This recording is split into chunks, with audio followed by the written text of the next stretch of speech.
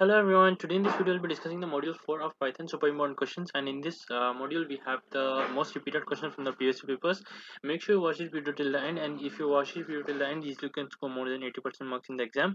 And before starting, please do like and subscribe, it helps me make videos like this.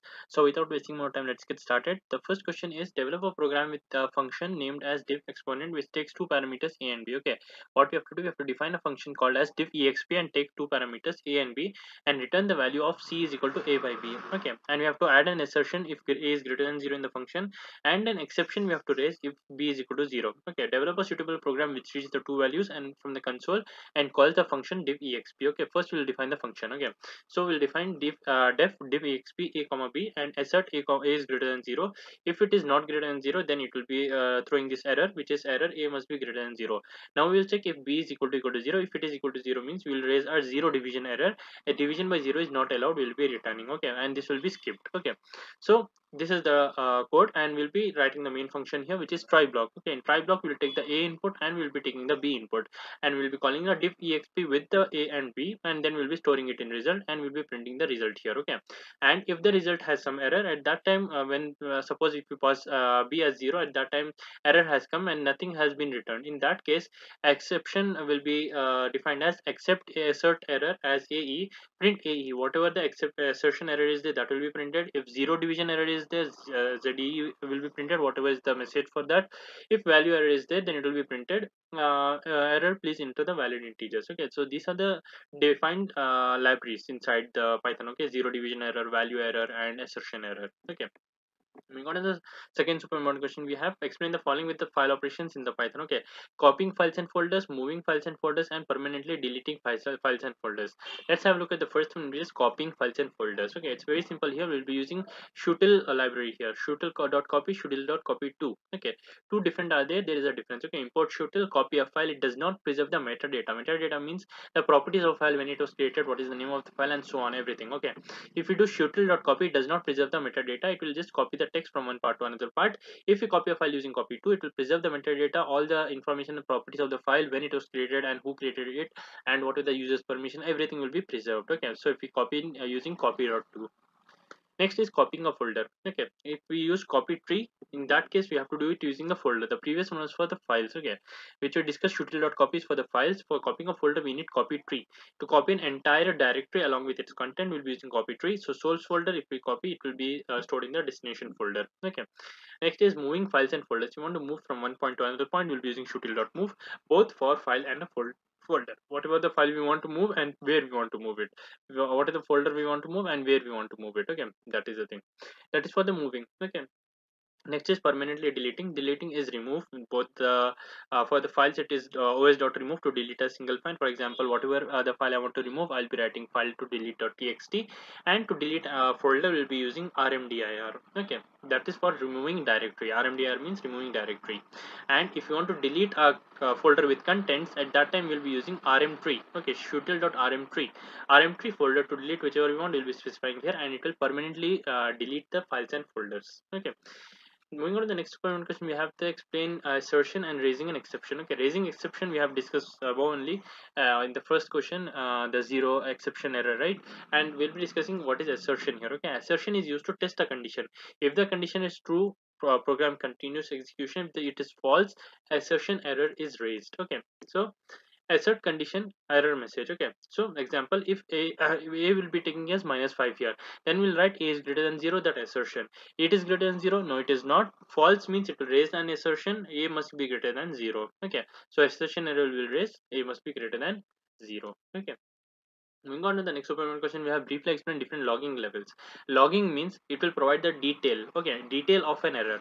So there are 5 levels. First is debug level, used for detailed debugging information. Info level confirms that program is running as expected. And the third is warning level. It will indicate potential issue is there, that might not stop the execution, but there is an issue.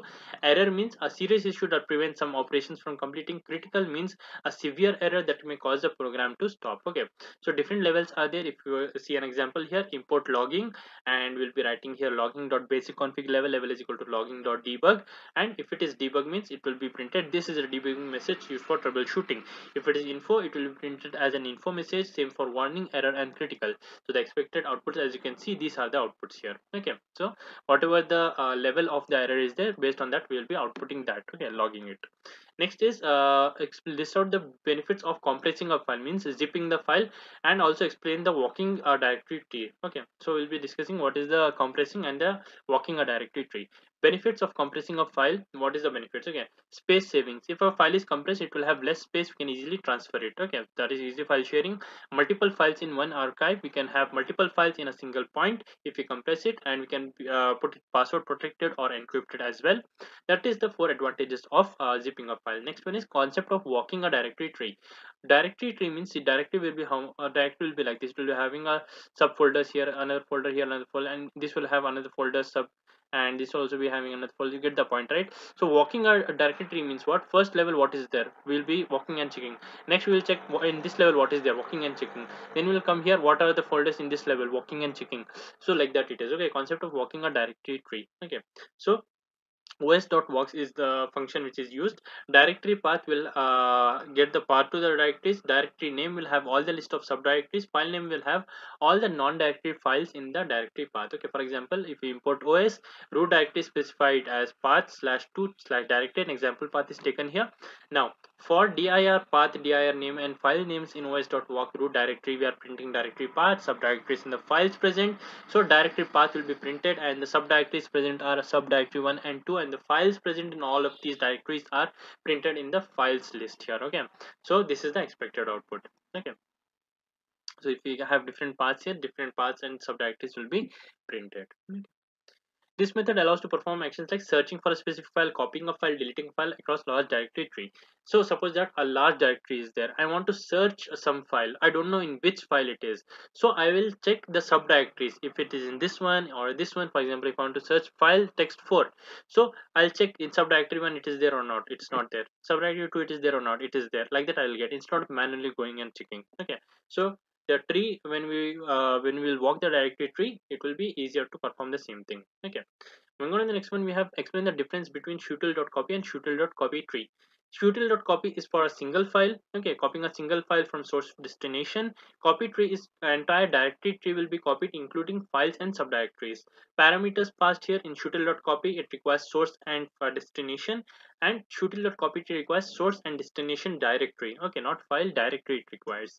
Use cases: copying for a single file, and this is for entire directory. And file handling: shutil.copy, the file contains metadata is copied, and in the copy tree recursively copies files and directories within the directory. And return, it returns the path of the copied file, it returns the path to the destination directory. Okay, the file path is written here, the destination directory is returned.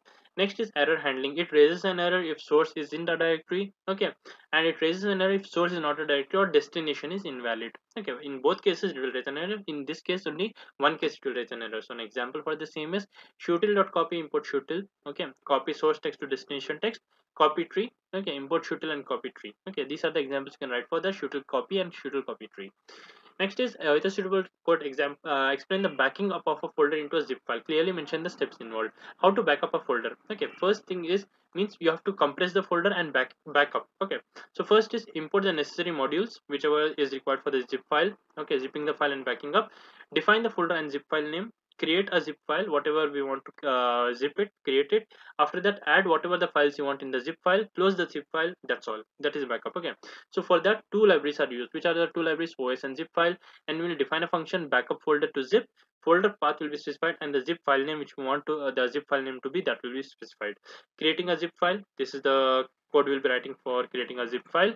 And walk through the folder. In the folder, whatever I have, that I have to put into the zip file. So that's why I am taking each file from the files, and after that I will be putting into the file path name, and I'll be putting it into the folder where I have to zip it. Okay, so zip f dot write file path arc name, whatever is the file path where those things are present, that I will be putting it into the zip file. After that it is automatically closed, and that is how you'll do the backup for a zip file. Okay, so example usage: folder to backup my folder, zip file name is backup, zip. So when we call the function backup folder to zip with the two parameters, we'll be able to get the backup for it. Okay, so backup for folder, my folder is completed and saved as backup.zip. Okay, that's all for this video, and please like and subscribe. It helps me make more videos like this.